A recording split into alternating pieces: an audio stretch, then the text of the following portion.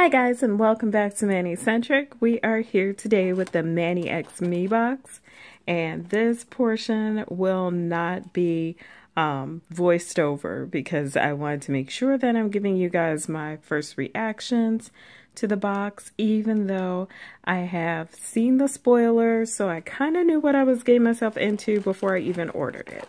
So let's go ahead and see if we can find out what the name of this box is. Okay, this month is the Crystal Moon Manixmebox, and I am kind of excited about this one because, as you can see, there are crystals and succulents and flowers, which really just makes my day. I've always considered myself to be the artsy type, so I like things like that. And before you guys ask, last month there was no Manny because I didn't get that box because I didn't really see myself using like the tattoo type of stamps. Also, the urge to reverse stamp those was going to be very strong, and I'm just not at that level yet. They were still pretty kind of small, and there was going to be a lot of more than one color in the reverse stamping. So I just didn't want to put myself through that. So I skipped that one. And the first thing that we see is the polish, of course, the nail lacquer and stamping polishes. Let me just open this real quick. And by real quick, I mean relatively, in my eyes, real quick. And as you can see, I already have my base coat on. That is the Maniology concealing base coat. So that's already on so that I'll be ready to create a look as soon as possible. The first one that popped out is this green, and I'm actually pretty happy now that I look under light at it. I was worried it was going to be similar to malachite and I think it was pine, but greenhouse, it looks like it's more mixed with a little bit of sage, but highly pigmented. I'm gonna go ahead and grab the card, and it says that a muted dusty green with hints of gray. So yay. I'm definitely cool with that because I was a little worried because I already had a ton of darker forest greens from Maniology. And there you can see that under the light. We'll go ahead and stamp it as well. That is my neighbor's doggy next door. He really enjoys these videos, so much so that he feels the need to have a conversation with me while I'm trying to tape. It's very cool though, because it's not like I have any other co-stars. So we're going into the next nail polish, which is this very nice light gray. I was just thinking the other day that I don't have any of these. So this one is described as a pale gray stamping polish with a silky cream finish. So I'm excited about it because I don't think I have enough gray stamping polishes. I really don't. I think I have one, and then for the rest of the time, I usually just depend on using nail polishes that stamp. So there's that one. So both of the polishes out of the way, and as you can see, I did not eat my gummies this time. Yay me. I'm feeling really proud of myself for that. And the first one that we've got is, it looks like the one, okay, this isn't the full finger pattern one. So, sorry about my light up there. It does cast a little bit of reflection. I'm going to go ahead and see if I can zoom this in. So, as you guys can see, we've got butterflies, flowers. I like this one and this one because there's a background on it. And then we've got the moon, the crystals, and the geo shapes. with the flowers inside of them. I like that. I am a little concerned that the designs are going to be small, which is going to make it hard for me to reverse stamp it, but I am going to give it a try regardless, because it's something that if I'm going to be doing a lot of stamping, it's something I'm going to really want in my repertoire and learn about. And then let's see what else we've got. I'm trying to get it to focus a little bit better because I want you guys to see these. All right, and then we've also got the little accent plants. I like those because I can go ahead and do those in a metallic or in a cream just to throw something into the mix on a plain mani, or in a cream if you've got like tons of indies. I've ran into a lot of people that collect indies more so than like mainstream creams, or also hollow polishes. You can use like a cream stamping polish to give it that accent. So I'm really excited about that. And then let me zoom in a little bit more because I wanted you guys to see these patterns, the column patterns. I think these are so pretty, and I know I probably will not reverse stamp these just because I know my skill level, that's going to be way too small for me. But I'm also very much digging the fact that the lines are here. I like the lines because even though I can never get them straight on my nail, which makes me kind of think my nail bed is really weird and crooked, I still like them as, like I said, an accent or as a border, like, because you can use this thicker line to border out this column design right here, and that would be cute. Or if you wanted to just do the dots beside it in a metallic, do the stamp in a cream, now you've got two elements. But I digress.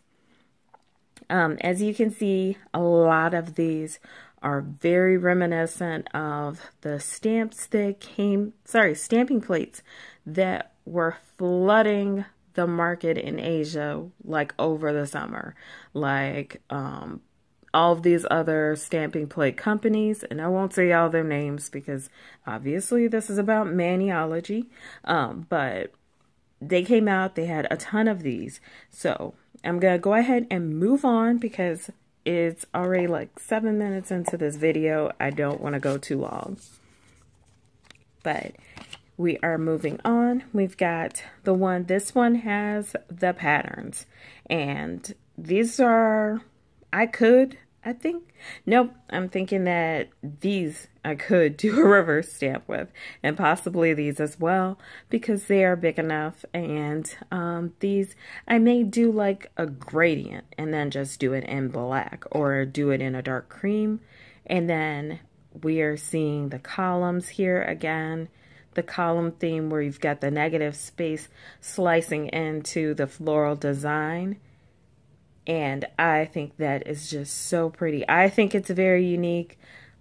Obviously, they were on other plates, but with Maniology, Maniology always adds their own twist to it. So, like, you've got dragonflies showing up as themes in this plate a lot, whereas a lot of other companies did butterflies a lot. So I think that that's cool that they're throwing their own twist on it. And then also you see the moons and the dotted outlines with the geo. So I think it looks great. I'm very excited about it. But then again, that's also because I didn't buy up a bunch of the ones that were released over the summer, because I kind of figured at some point that Maniology would, or they would incorporate a few of the elements from those stamping plates into theirs. But those were the two exclusive plates. If you like those that I just showed, you're definitely going to want to go ahead and grab one of these boxes. If you're not that thrilled about the polishes, the cool thing about Maniology is they allow you to kind of customize it, where you can just grab the exclusive plates, leave the polishes out. And then there is a bonus plate this time. And this one is definitely showing up with the moon theme. And I feel like there's people out there like me that love moon themes, crystals, and plants.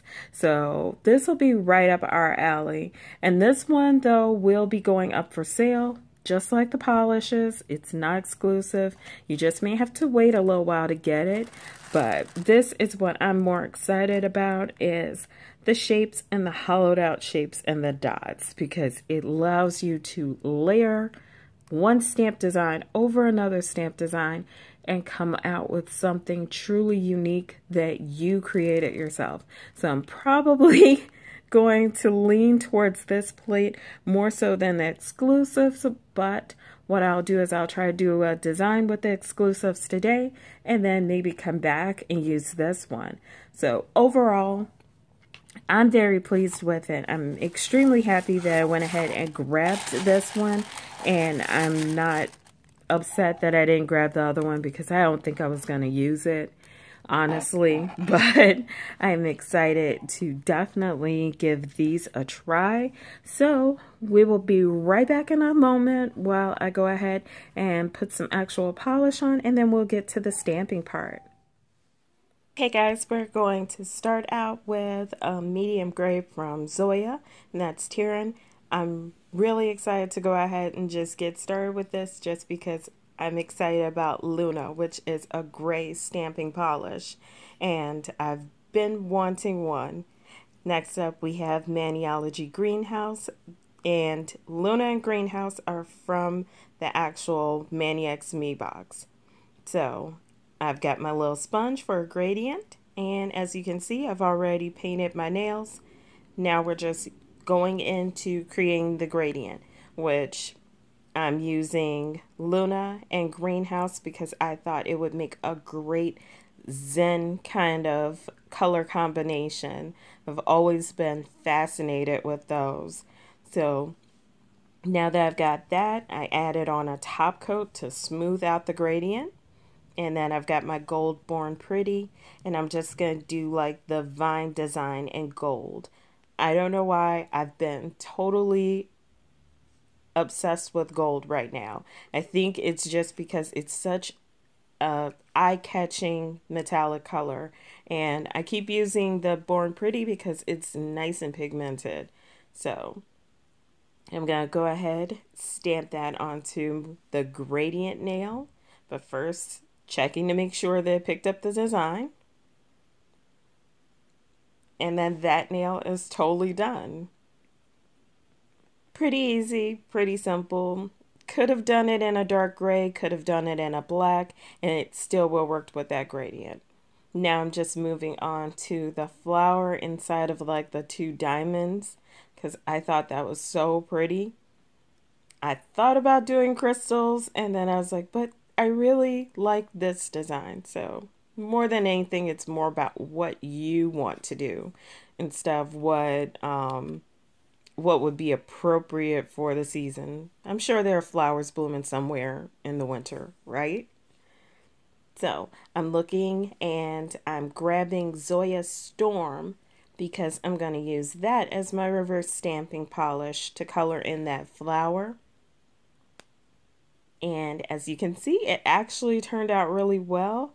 I think that's in no small part to the fact that I was using my Maniology detail brush 106, and I just used it to paint around the edges first and then go in. I'll go ahead and link the video that I made about reverse stamping.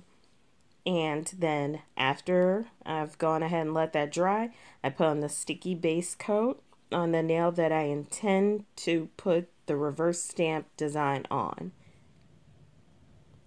I used to do the decal technique, but that actually took way longer than I really wanted to wait. So using the sticky base coat, which I absolutely adore, and applying it, and we're done.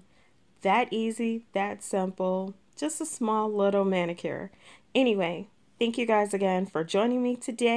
If you're part of my nail fam, thanks for coming back. And if you're new to my channel, please consider subscribing. Thank you guys for your time today. I'll talk to you later.